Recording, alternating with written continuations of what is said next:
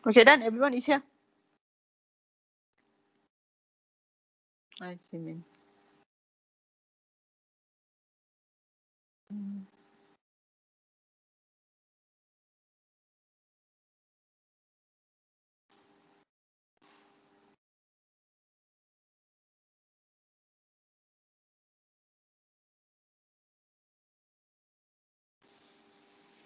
Okay, everyone is here. Can we continue? So kita dah tengok. Okay. So kita dah tengok berkaitan dengan hypothesis testing for one population. Awak tengok dia bagi nilai mean sebenar. And then we would like to know whether the sample taken dan claim kita berkaitan dengan population adakah benar atau tidak. Does it follow maybe the value given by the question from the population. So daripada situ the extension of the hypothesis testing, kita ada hypothesis testing untuk dua population. Okay. Contohnya kalau ada dua jenis kereta. Saya ada kereta jenis Honda dan juga kereta Toyota. So saya nak compare yang mana dia punya, katakan dia punya speed lagi laju atau dia punya brake. Okay. Dia punya brake lagi cengkaman dia lagi kuat. So daripada situ kita akan ambil testing sampel daripada kereta Honda, let's say 30 sampel kereta Honda and 30 sampel kereta Toyota yang sama umur dan juga sama mileage. So from there I did the experiment and then tengok dia punya mean brake time when the brake is push. Okay. So daripada situ nanti kita boleh buat compare. Adakah mean bagi brake time untuk kereta Honda lebih cepat stop daripada kereta Toyota. So that is hypothesis testing for two population. For example, okay, kita ada dua jenis brand, dua jenis car atau dua jenis anything lah, and we want to compare the what we call it. Is it greater or is it less or is it the same or is it not the same? These are the type of hypothesis testing that we want to test on the two population. So later on, kalau ada 3 populasi atau lebih, kita akan buat the analysis of variance. Okay. So hypothesis testing for two population. Learning outcomes. At the end of this chapter, you should be able to construct confidence interval for two population mean, perform hypothesis testing about the difference between two population, and perform hypothesis testing about the difference between two population proportion. So basically these are two parameter that you are going to learn. First kita ada mean, then kita ada dia punya proportion. Okay. P dan juga mu atau X bar or P hat. Okay. So biasanya tu dua benda je yang awak belajar in this subject, proportion or mean. Testing on that these two parameter. Okay. So kita tengok confidence interval juga. So for this one, dia akan ikut case 1, case 2, case 3 atau case 4. Still you have case 1, 2, 3 and 4. But they are a slightly different from the one population. Sebab one population, case 1, case 2, case 3, it will follow the standard normal distribution. But for this one, case 1, 2 follow standard normal distribution. 3 dan 4 dia akan follow T-distribution table. Okay. So the difference between two population mean, we can say that we would like to take X bar 1 minus X bar 2. Mean for the population 1 for the sample 1 minus mean bagi sample 2. So and the difference is given by the population punya difference equal to mu1 minus mu2. Okay. Mean population 1 minus mean bagi population kedua. That is what we call as the difference between two population mean. So standard deviation dia akan menggunakan formula. Masa dia tak boleh ni pula. So the standard deviation is given by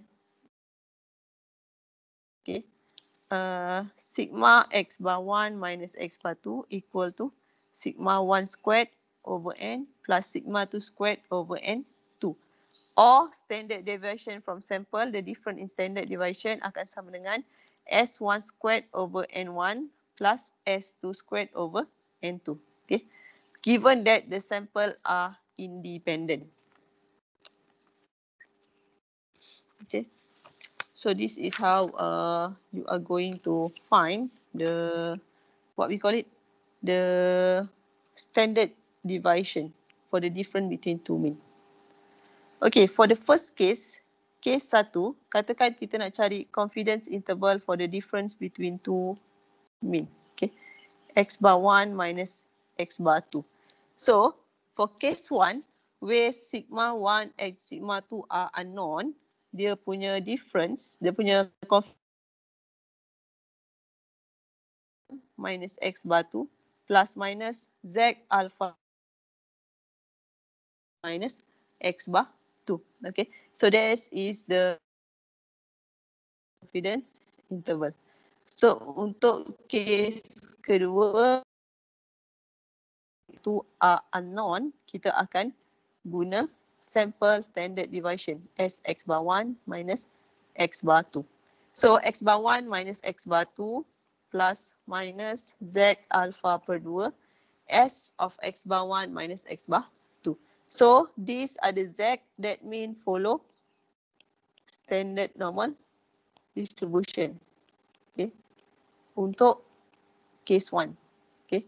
Dan untuk case 2, dia juga akan follow standard normal distribution. That is Z distribution for the case 2.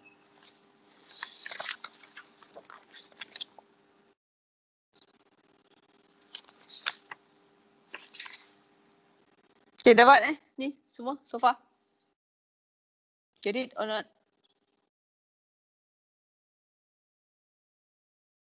Dapat. Dapat. Okay. So, from here, kita tengok pula apakah dia punya test statistik.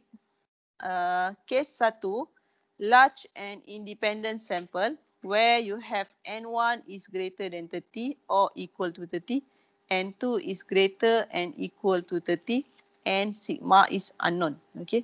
Case 2, large sample, N1 greater than 30, N2 is greater than 30, and sigma is known. Okay. So, dua case ni dia akan follow standard normal. Okay.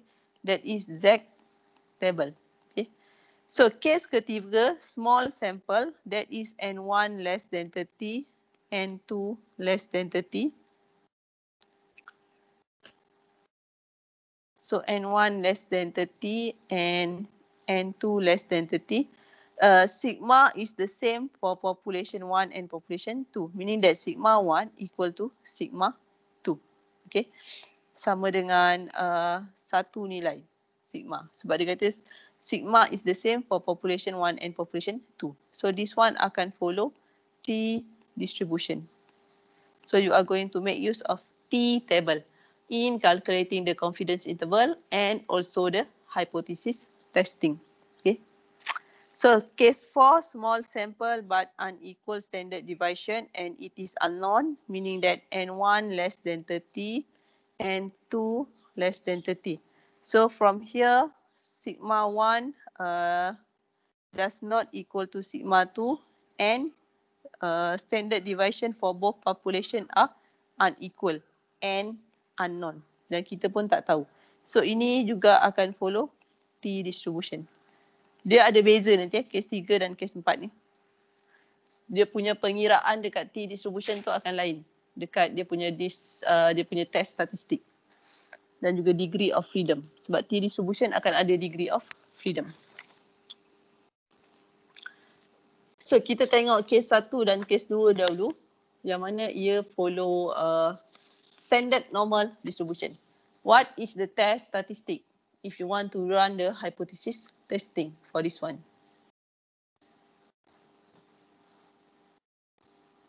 So, hypothesis testing for mu1 minus mu2. Okay. Case 1, large in independent sample where N1 is greater than 30 and N2 greater than 30 with sigma unknown. So the test statistik akan sama dengan X bar 1 minus X bar 2 minus mu1 minus mu2 divided by sigma X bar 1 minus X bar 2. Okay. Sigma X bar 1 minus X bar 2. So it will follow Z distribution. Yang mana this one akan sama dengan cert bagi sigma 1 squared over N1 plus sigma 2 squared over N2. Okay. Also, it will follow a standard normal Z distribution table. Ya. Cing aku betul. Olin! Adik! Ya. Jangan kelas. Olin!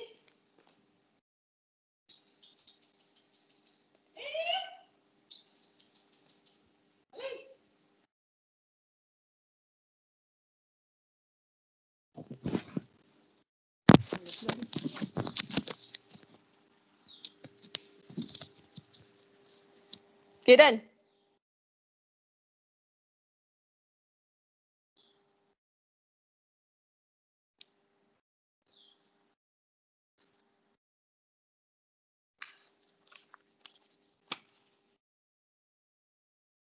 So this is case 1. Okay. And then case 2, large and independent sample.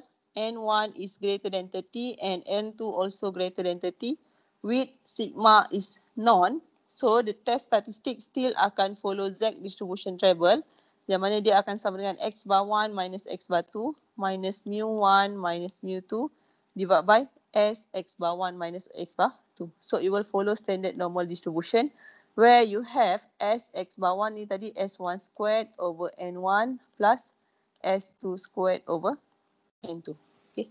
So this is the standard normal. Not standard normal, dia punya apa nama? Test statistic. If you want to do the hypothesis testing. So basically step dia adalah sama je kalau nak buat hypothesis testing. First state the null and H null H1. So step dia sama je. Steps for hypothesis testing. Okay. So this one is the same. First beritahu apa H null and apa H1. So yang kedua tengok alpha sama dengan apa. Yang ketiga your test statistik. So yang ini tengok case 1 atau case 2 atau case 3 atau case 4. Okay. So yang keempat tengok dia punya rejection region. That is based on your H1 ada tanda lebih kecil atau H1 ada tanda lebih besar atau H1 ada tanda tidak sama dengan one tail atau two tail. Dan step kelima, draw your conclusion. So basically, the procedure are the same. Yang berbeza dekat hypothesis statement sebab kali ni awak dah ada dua population and also dekat dia punya test statistik. Test statistik awak akan guna Z test atau T test. So then dia ada difference. Either using Z test atau T test. So kalau using Z test macam inilah dia punya calculation. Jadi X bar 1 minus X bar 2 minus mu1 minus mu2 divided by standard deviation X1 minus X2. Okay. So it will follow a standard normal distribution. Siapa nak salin, saya bagi salin sekejap.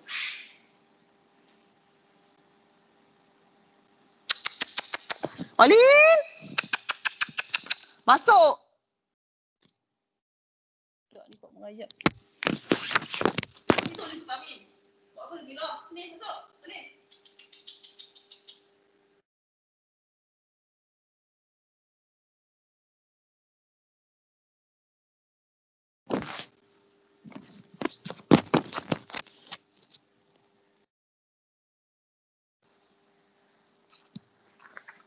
Okay, done.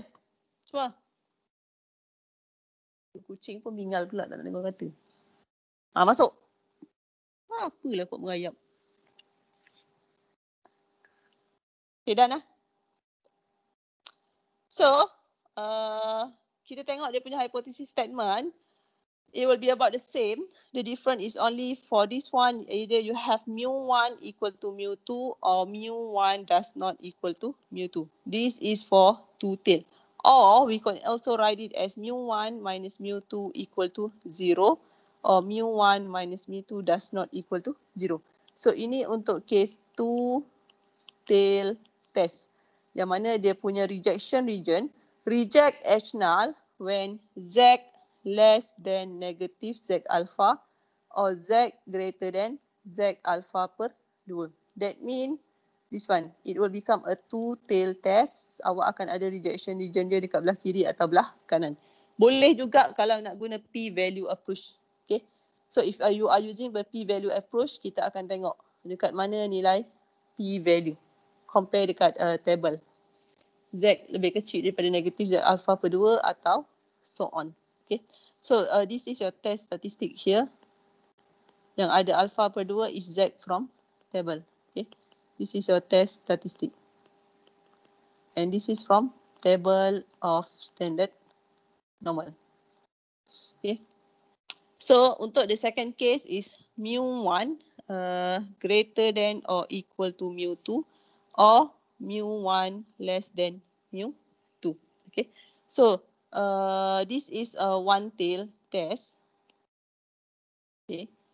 Sebab dia ada tanda lebih kecil, so kita akan reject H null when Z less than negative Z alpha. So it will become one tail, the rejection region is over here, negative Z alpha. Okay. Iaitu belah kiri. This is the left tail. So another one is if we have mu1 less than or equal to mu2 versus the alternative hypothesis mu1 greater than mu2. So it will still become one tail, but the tail will be on the right. The rejection region is on the right. Reject H null when the test statistic, okay, is greater than Z alpha. Okay. Dia based on tanda H1. Dekat H1 awak ni ada tidak sama dengan, dia akan jadi two tail. Kalau ada lebih kecil, dia akan jadi lebih kecil. Kalau lebih besar, it will become like this. Dia punya rejection region. Okay. So dapat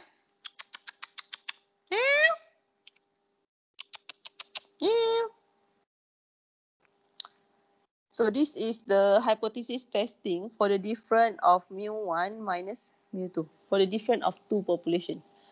So the idea is the same from what we have learned in one population, but it is an expansion because this time you have two population that we want to compare.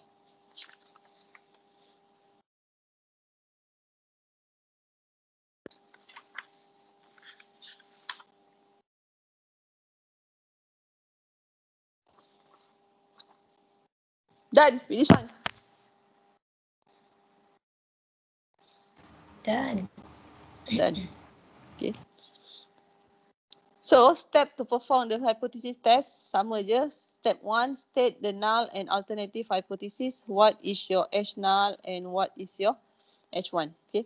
Choose a fixed significant level alpha. Okay. Either your alpha equal to 10%. Okay. Alpha equal to 10% atau 5% or 2% or 1%. Okay. Kalau dia tak bagi, normally we will take 5%. Okay. 0.05. So choose an appropriate test statistic. So tengok case 1 atau case 2. Sebab kita baru belajar dua case ni. So dia akan follow Z distribution. Okay. And then establish the critical region based on the value of alpha. So tengok dekat mana awak punya rejection region. Either one tail or two tail. Okay. And from here, make a conclusion and decision. Okay.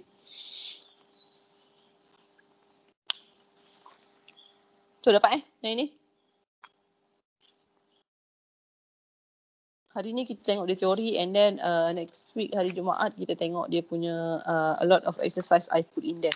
And also sample from past year question. Saya ada letak dekat dalam slide. Okay. Then you can see from there and then nanti masa chapter 5 saya ajar sekaligus. Sebab chapter 4 dengan 3 ni nak guna Excel tak banyak sangat lah. Just one click. Tapi chapter 5 nanti banyak calculation yang akan menggunakan Excel. Okay. Because chapter 5 you have to do the ANOVA table and so on. So nanti chapter 5 nanti kita ambil terus 2 jam untuk buat Excel sahaja. Okay. So take a look at this exercise. Exercise 8.3. So a car magazine is comparing the total repair cost incurred during the first year on 2 sports car. The T999 and also the XPY. So you ada 2 brand in here. Satu T999 and lagi satu XPY punya sport car. So random sample of 50 T999 and 70. Yang ini betul kan dalam soalan? 70. Dia bukan 70.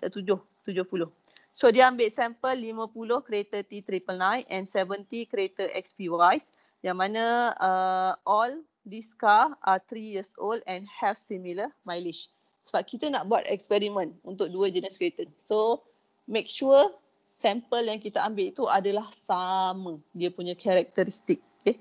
So in this case all car from both brand are having 3 years old, okay, and have similar mileage. Okay.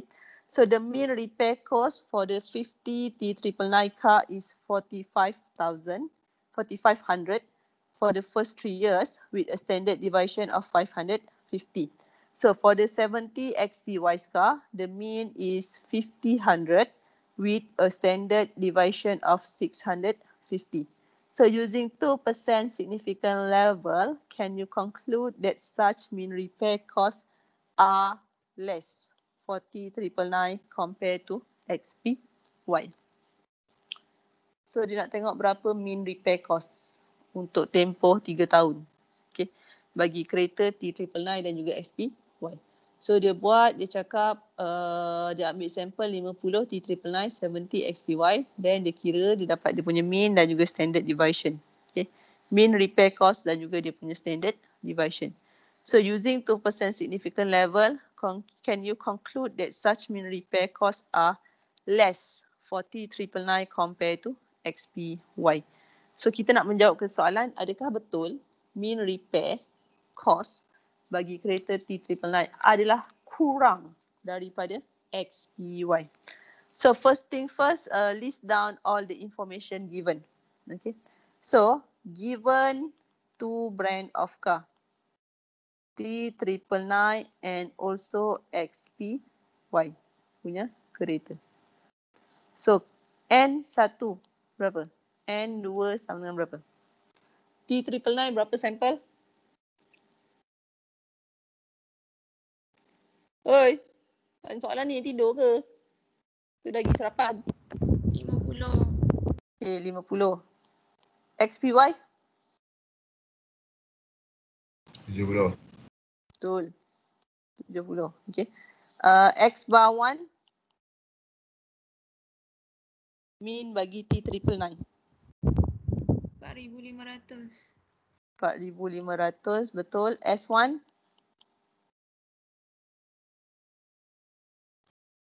550. betul, 550. And then X bar 2 equal to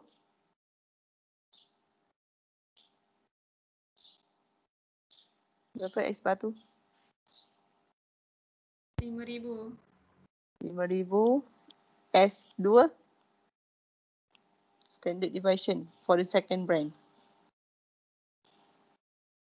S2 berapa?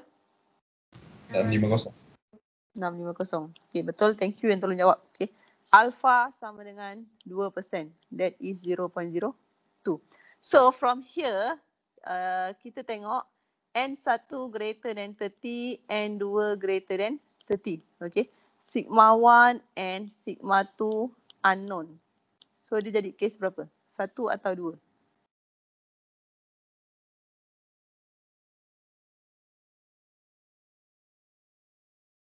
Case 1. Case 1. Okay, betul. Okay. So case 1, that means dia akan follow Z distribution. Okay. So from here, state the null hypothesis. What is your H1 and what is your H0? Dia kata adakah benar mean repair cost are less for T999? Okay. Less meaning that ada tanda lebih. Lebih apa? Oi, tanda apa?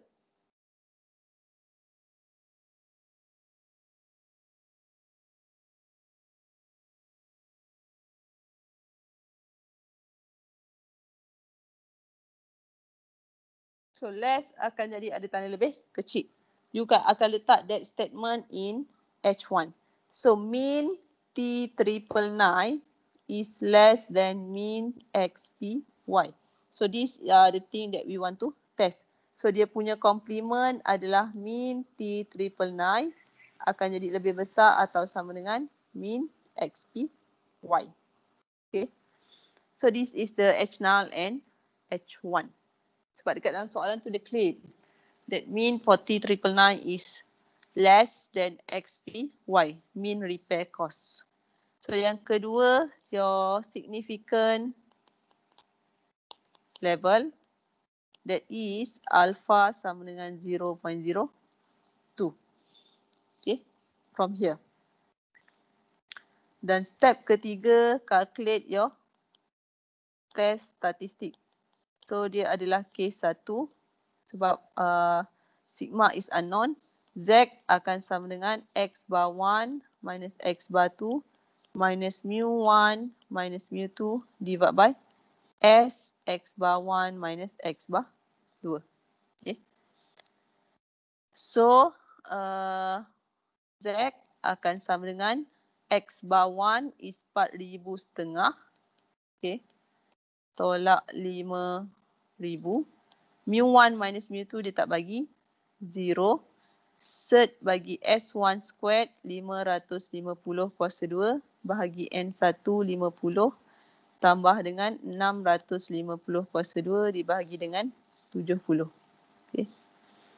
So this is your test statistic. So cuba kira berapa nilai Z.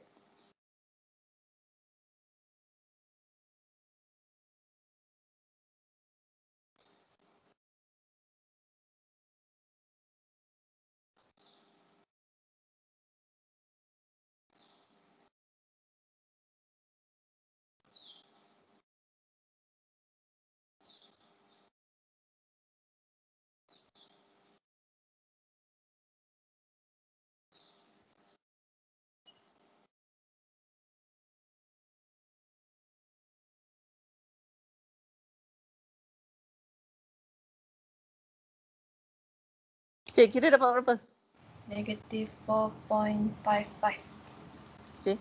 Negative 4.55. Okay. Tu step ketiga. Step keempat, tengok awak punya rejection region. Saya tak guna p-value, saya guna rejection region. Saya tengok H1 ada tanda lebih kecil. Meaning that probability of Z less than negative Z alpha. Okay. Z is less than Z alpha. Okay. Reject H null when Z is less than negative Z alpha. So tengok dekat dalam table of normal distribution, alpha awak adalah 0.2. So Z 0.02 dapat berapa? Okay. Z 0.02.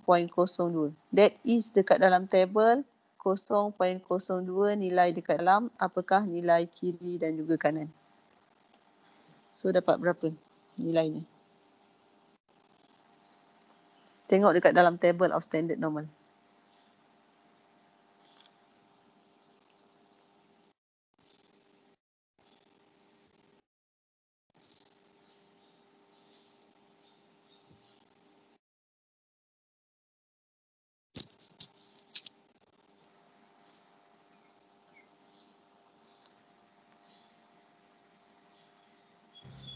Negatif 2.6. Negatif 2.6 salah. 0.0. Negatif 2.06 atau negatif 2.05. Accepted. Ada kosong. Negatif 2.0, negatif 2.0, lepas tu atas dia 0.0 kan. So that means negatif 2.0. Okay. So kalau awak lukis, dia punya ni adalah dekat sini. Negatif 2.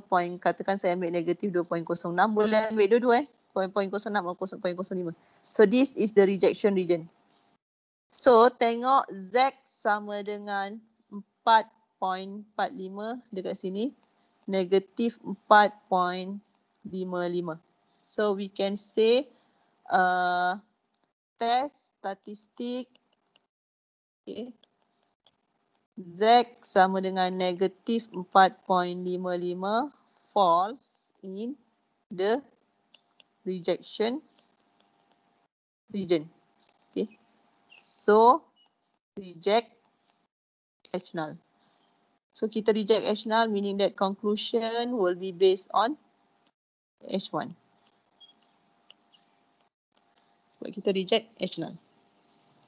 So we can conclude that the mean repair cost for T999 cars are less than XPY cars. Okay. But conclusion kita is based on your H1. So you get this is the conclusion. That means we support the claim. The claim is supported. So siapa yang nak salin boleh salin dahulu.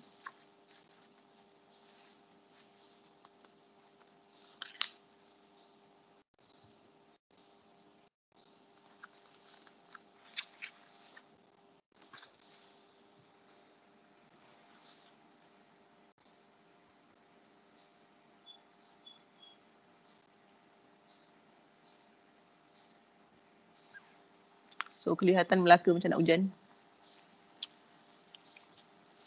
Bagus juga musim hujan sekarang ni. Sepanjang tahun hujan macam ni syok.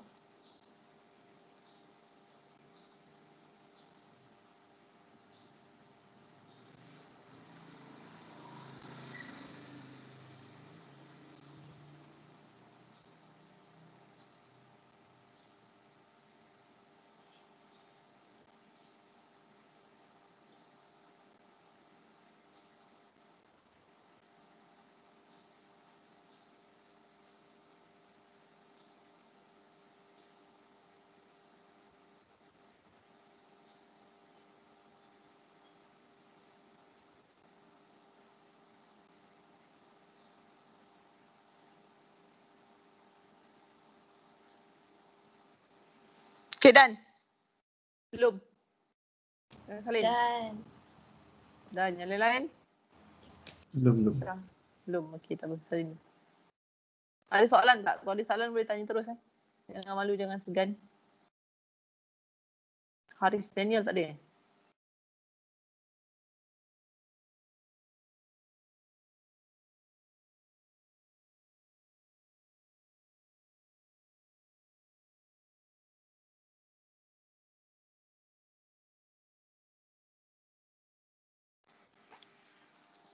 Mana kucing aku? Dek, sini dek. Dek. Dek.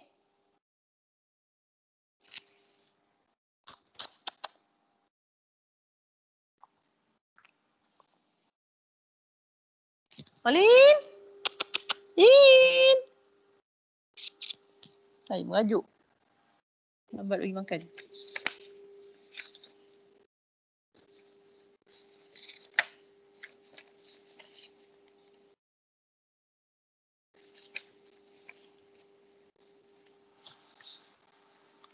Okay, done kelas.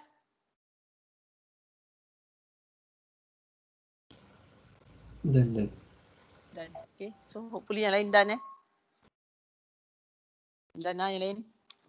Done tu senyap je.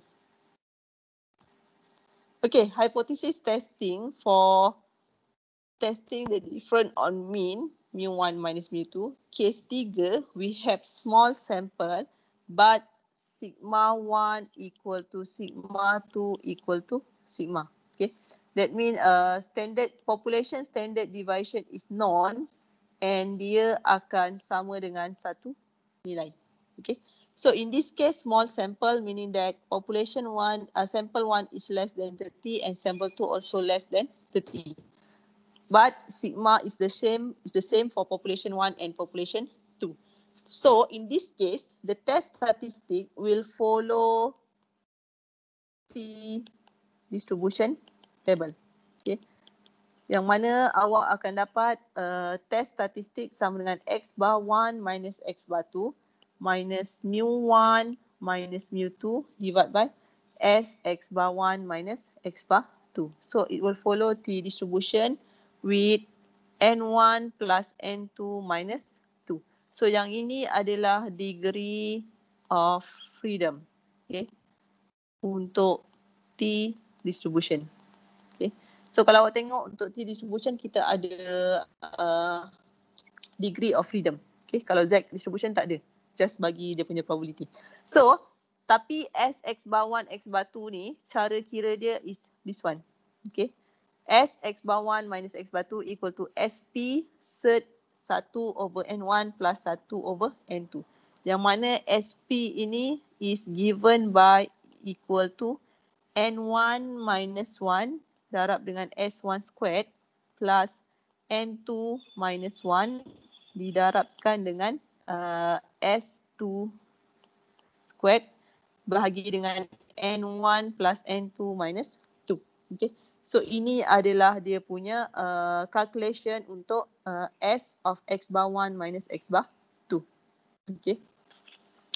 So dapat dia punya calculation agak tedious. Sebab kita kena dapatkan SP. SP is pool standard deviation. Itu nama dia. Standard deviation, pool standard deviation. Dia ada sebab lah. Sebab why we have to use this one because the population is the same, having equal standard deviation. Okay. So kita nak tengok dekat mana dia punya rejection region that is based on hypothesis statement. So kalau awak ada hypothesis statement mu1 equal to mu2 versus mu1 does not equal to mu2. Or you can also write it as mu1 minus mu2 equal to 0 versus mu1 minus mu2 does not equal to 0. So ada equal and non-equal sign. This is a two-tail test. So rejection region is based on T distribution. Okay. So kita reject actually bila test statistik T adalah lebih kecil daripada negatif T alpha per 2 N1 plus N2 minus 2. Atau T lebih besar daripada T alpha per 2 N1 plus N2 minus 2. Okay. Meaning that it will be these two-sided dekat belah kiri dan juga dekat belah kanan. So remember T distribution dia sentiasa positif. Tapi untuk buat this one, hypothesis statement, kita letak tanda negatif. So akan ada negatif T dekat sini and positif T dekat sini. Okay. So sebab dia two-tail, alpha tu is divided into 2. Later on kita akan tengok dia punya example. So that one is for small sample, mu1 minus mu2. Okay. Then kita ada untuk mu1 hypothesis statement greater than or equal to mu2 versus mu1 less than mu2. So ini akan dapat dia one tail test sebab ada tanda lebih kecil. So reject H null bila T is test statistik adalah lebih kecil daripada negatif T alpha per 2 N1 plus N2 minus 2. Negatif T alpha. There is no alpha over 2 here. Sebab dia one tail. So negatif T alpha. So dia punya rejection region is dekat belah sini. Okay. This is negatif T alpha. Kita letak tanda negatif dekat T distribution. Even though the T distribution is always positive, we just put the negative sign to denote that it is on the left side. of the table. So another test, if you have mu1 less than mu2 versus mu1 greater than mu2. So ada tanda greater than, still it is also one tail test. Yang mana kita akan reject H null bila test statistik T adalah lebih besar daripada T alpha N1 plus N2 minus 2. That is on the right side of the table. So this is your T alpha. So yang berlorek itu adalah rejection region. Kalau dia jatuh dalam rantau berlorek tu, kita akan reject H null. Otherwise, we will accept the null hypothesis. So saya bagi salin kejap, sebenarnya salin.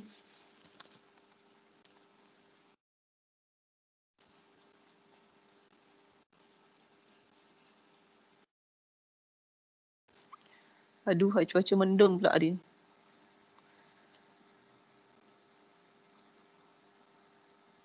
Mendung tak bererti hujan. But most probably it's going to rain.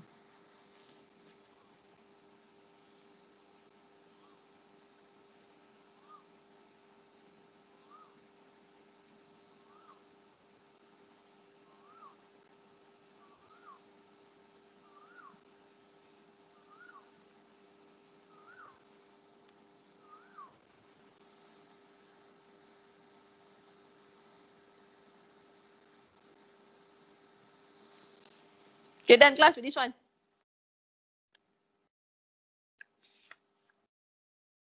Ui, dah ke belum? Dan Dah nah, lain-lain dah nah. Daus dan. Daus ke dua. Daus ni. Daus. Dah. Saya tak ada eh? Ada. Ada? Kan dah tidur lagi, dah bangun dah?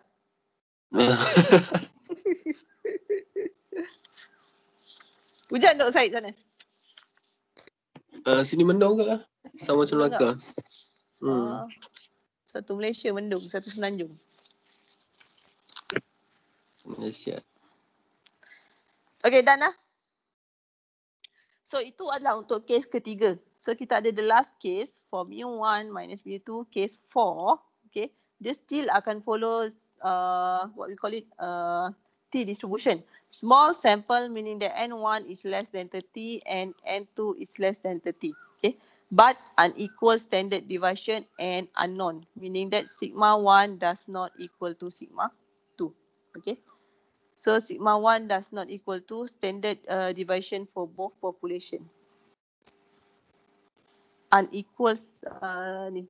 Okay. Sigma 1 does not equal to sigma 2 for both population. So from here, dia punya test statistik still akan follow T distribution X bar 1 minus X bar 2 plus minus mu 1 minus mu 2 over S of X bar 1 minus X2. So it will follow a T distribution with degree of freedom. So S of X bar 1 minus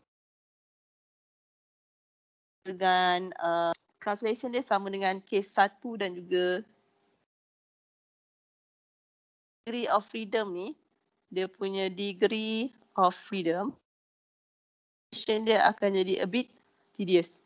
You akan ambil S1 squared over N1 plus S2 squared over for the power of squared, okay, over S1 squared over N1 kuasa 2, N1 minus 1, N2 squared over N2 kuasa dibahagikan dengan N2 minus 1. Okay, so this is the calculation for the degree of freedom.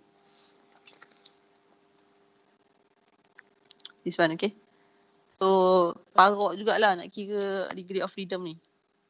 Awak kira, bahagikan lepas tu dengan dia punya pembawah and then see if, sebab degree of freedom must be nombor bulat, then kita akan bundarkan. Okay. If you get a decimal place, then you are going to bundarkan the value of the degree of freedom. Okay, dapat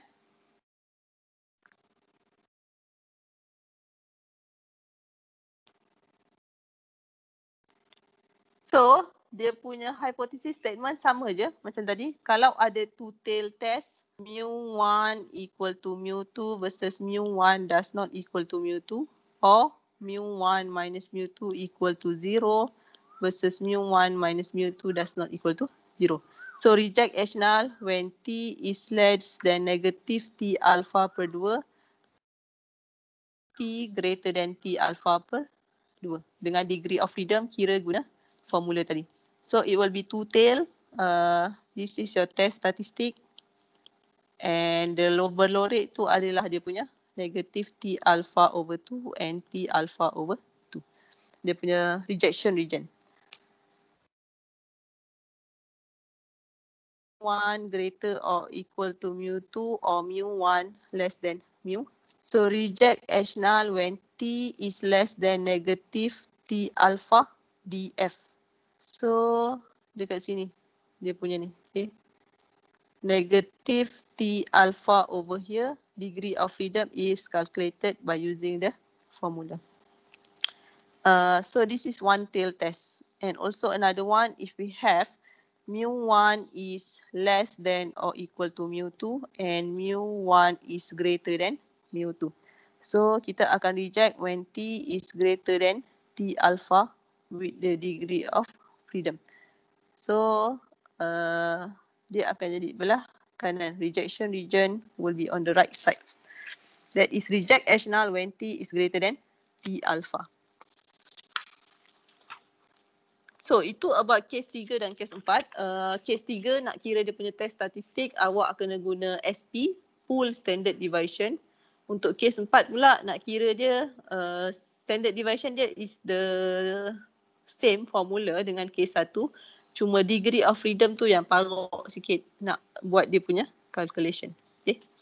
So kita akan go through satu exercise. Then nanti kita continue dengan another exercise in the next class.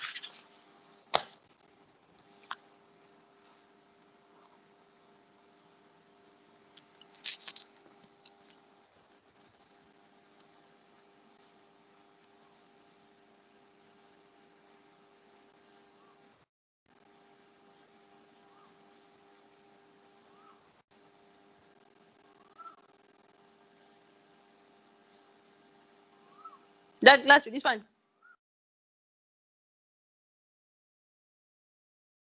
Oi, done. Done. Dan. Done. Okay. So, kita tengok exercise 8.4. So, the melting point of two substances used in a pharmaceutical process were investigated by melting 15 samples of each substance. So, the sample mean and standard deviation for substance 1 were X bar 1 sama dengan 95 degree Celsius and S1 equal to 5 degree Celsius. While for substance 2, there were X bar 2 equal to 90 degrees Celsius and S2 equal to 4 degree Celsius. Okay. So from here, dia kata, assume that the melting temperature for both substance is normally distributed with equal but unknown population standard deviation. That means sigma 1 sama dengan sigma 2 sama dengan sigma. Tapi kita tak tahu nilainya. So yang ini jadi tengok nanti jadi case berapa for this one? Equal but unknown. Case berapa?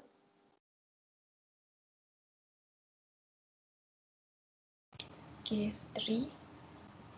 Case 3, betul. Okay. This is case 3.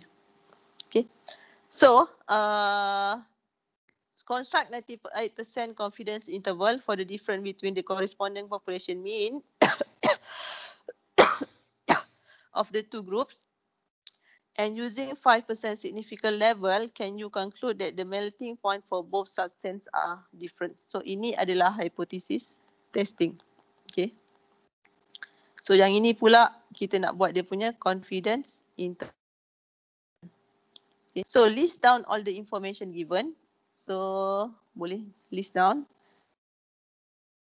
And substance 1 and also substance 2.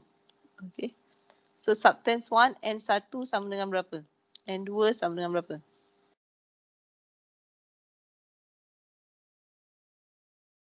And 1 berapa kelas?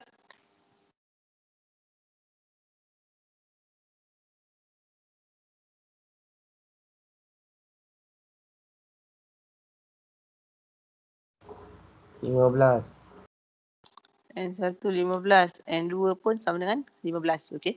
And then X bar 1 sama dengan 95, X bar 2 sama dengan 90. Okay. S1 sama dengan 5 dan S2 sama dengan 4. Okay. So from here kita tahu dia follow N1 is less than 30, N2 is less than 30. Okay. Sigma 1 sama dengan sigma 2 sama dengan sigma, but it is unknown. So kita tahu this is case 3, dia akan follow T distribution. Okay. So dia punya confidence interval, soalan pertama katakan dia suruh buat 98% okay, confidence interval. So dia akan jadi sama dengan X bar 1 minus X bar 2 plus minus T alpha per 2 N1 plus N2 minus 2 darabkan dengan dia punya S of X bar 1 minus X bar 2. Yang mana yang ini dia akan follow case 3. Okay. It will follow the case 3 for this one.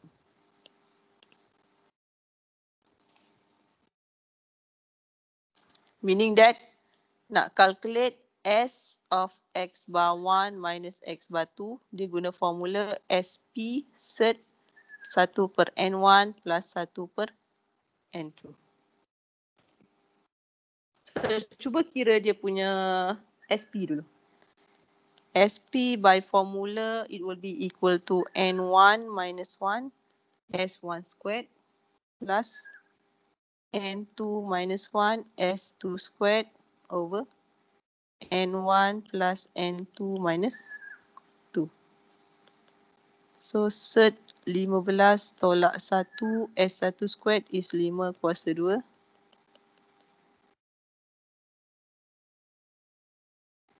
Tambah 15, 2.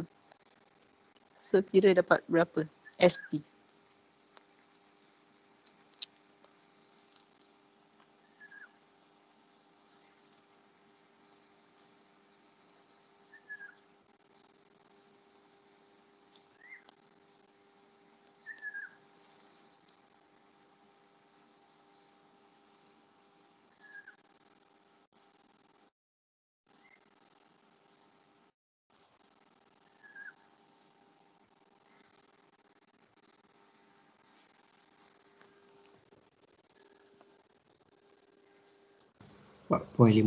So dapat berapa SP? 4.5277. 77 kan? 27 ha. 4.5277. Okay. So, then kira S X bar 1 minus X bar 2 sama dengan SP set 1 over N1 plus 1 over N2. That is equal to 4.5277 set 1 per 15 tambah 1 per 15. So calculating this one, what do you get?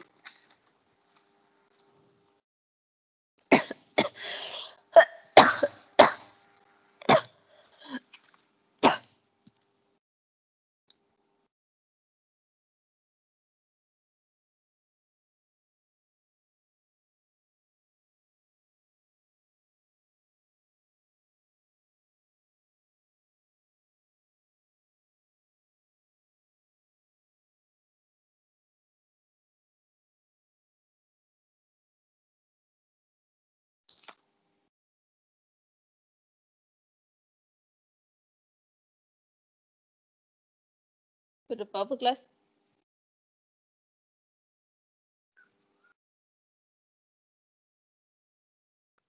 1.65. Betul. 1.6533. 3. T alpha in here is 0.0. 0.02 bahagi 2 N1 tambah N2. So dapatkan dekat table of T distribution 0.0128. So refer dekat table dapat berapa?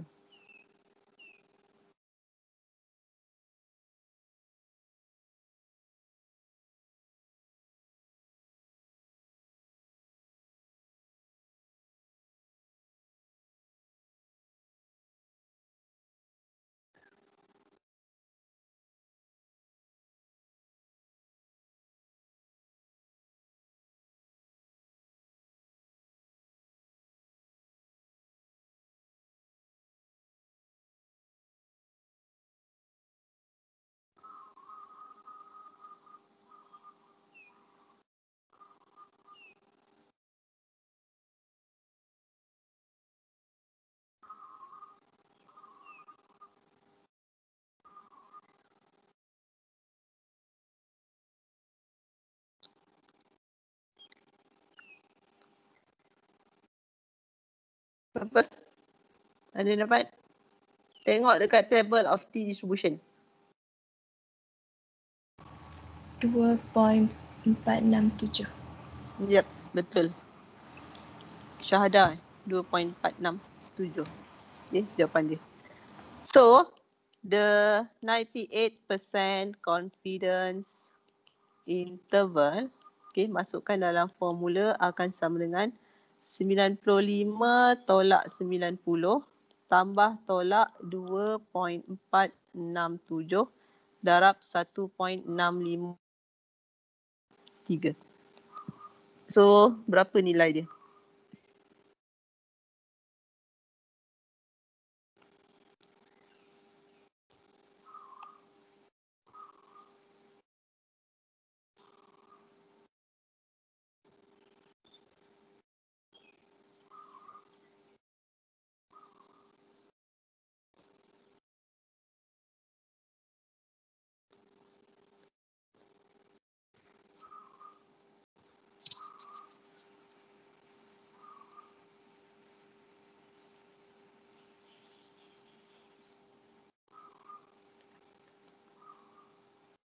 .92.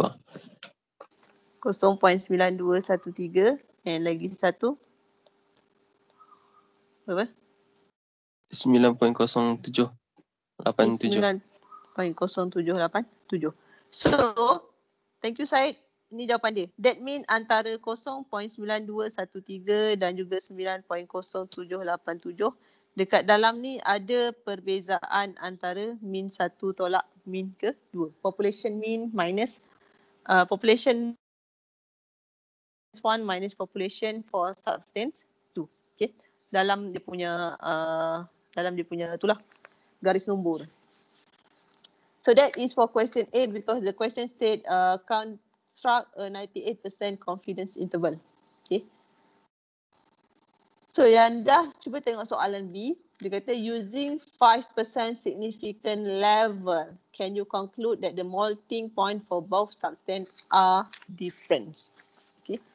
Boleh ke kita katakan apa ya? Boleh ke kita katakan melting point for both substance? That means adakah melting point untuk substance 1 berbeza dengan substance 2? So for question B, we have to do the hypothesis testing.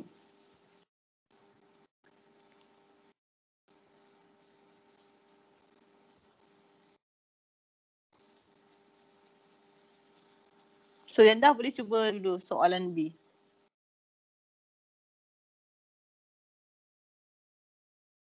So saya padam ni.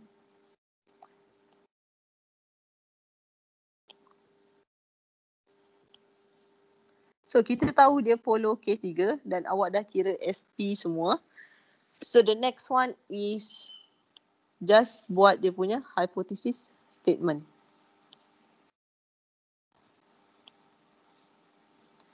So soalan B dia kata using 5% significant level. Okay. So adakah terdapat difference? That mean any different substance 1 and substance 2. So yang ini kalau awak letak dia punya H0 dan juga H1. Yang mana satu kita nak letak? Ada tanda lebih besar ke, lebih kecil ke, equal, unequal sign? For this one.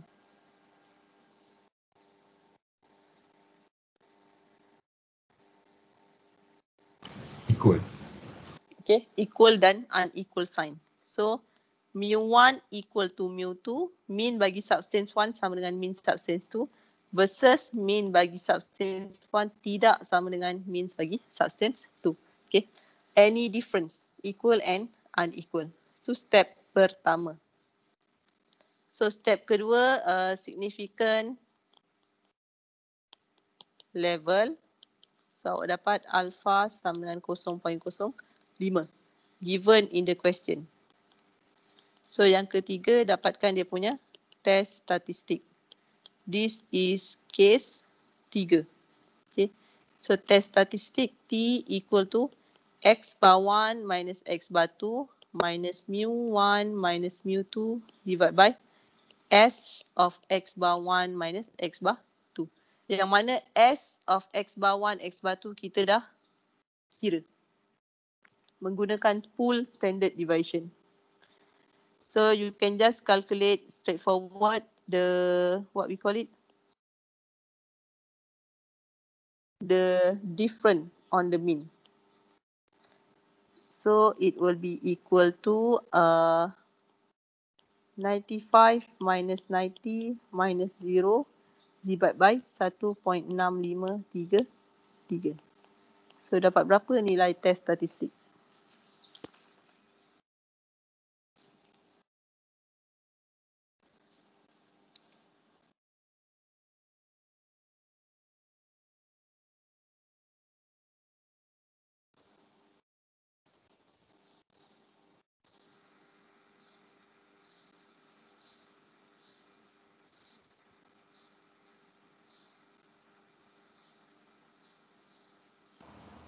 $3.02.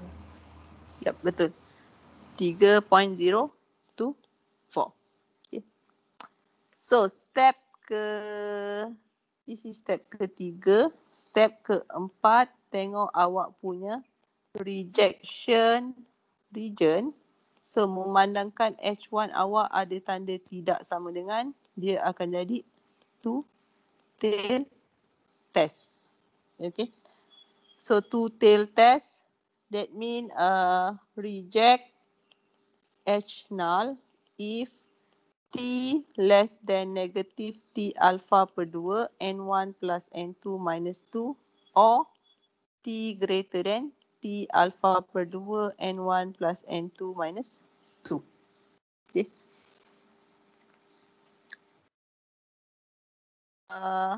Alpha sama dengan 0.05. Dia dah bagi tadi. So in this case, your alpha equal to 0.05. So T alpha per 2 N1 plus N2 minus 2 equal to T 0.025 28. Okay. 15 tambah 15, 30 tolak 2. Dapat 28. So tengok dekat table of T distribution. Dapat berapa untuk T 0.02528?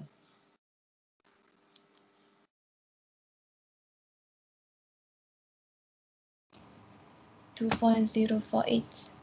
Yap, betul. 2.048.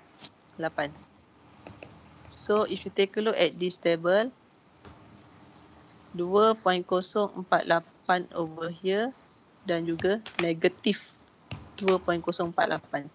Kita letak negative sign, okay? Walaupun dia positif sebab kita nak dia dua sided. So kalau dia jatuh lebih kecil daripada 2.048 atau lebih besar daripada 2.048, then kita akan reject the null hypothesis. So tengok T sama dengan 3.024. So jatuh dalam rejection or acceptance. Rejection.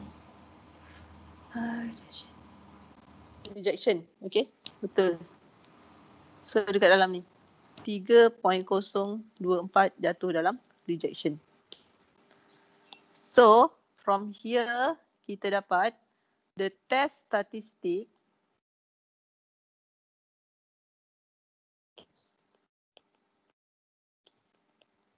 T sama dengan 3.024 falls in the rejection region.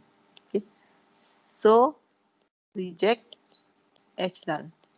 Conclusion must be based on H1.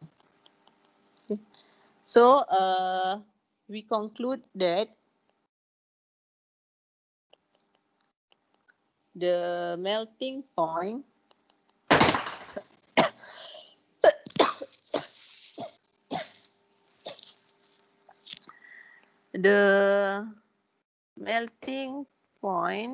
for substance 1 are different from substance 2. Okay. So maksudnya there exists a different substance 2 at alpha equal to 0.05. Okay. So maksudnya melting point bagi substance 1 adalah berbeza sebab kita reject H null. Statement yang mengatakan substance 1 sama dengan substance 2 tu kita reject. So kita accept H1 yang mengatakan mu1 does not equal to mu2. So from here the conclusion that we can make is for substance 1 are different from substance 2 at 0.0% level of significance.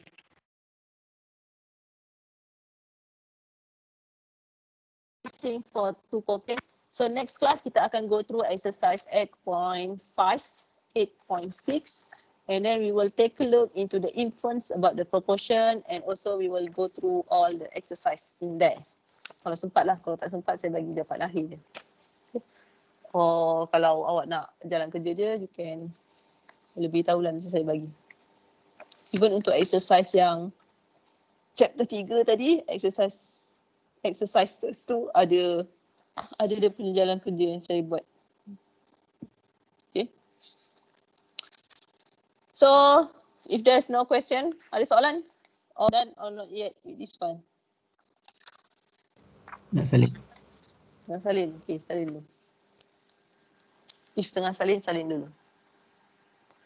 Makan apa sedap petang ni?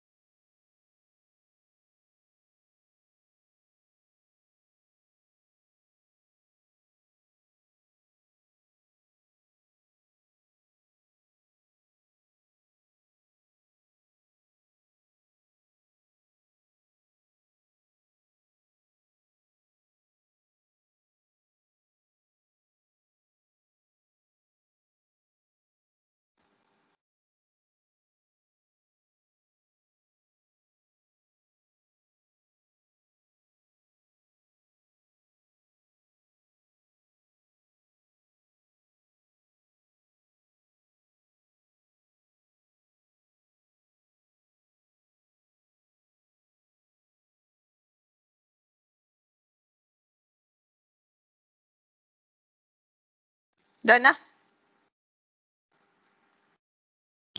Dan. Done. Yang lain done?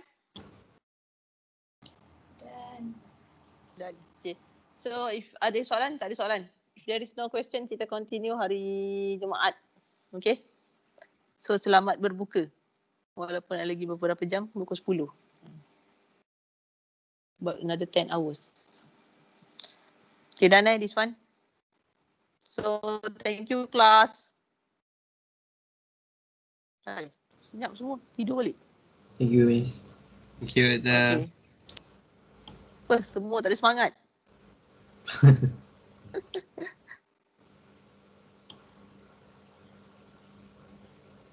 Okay, done this one.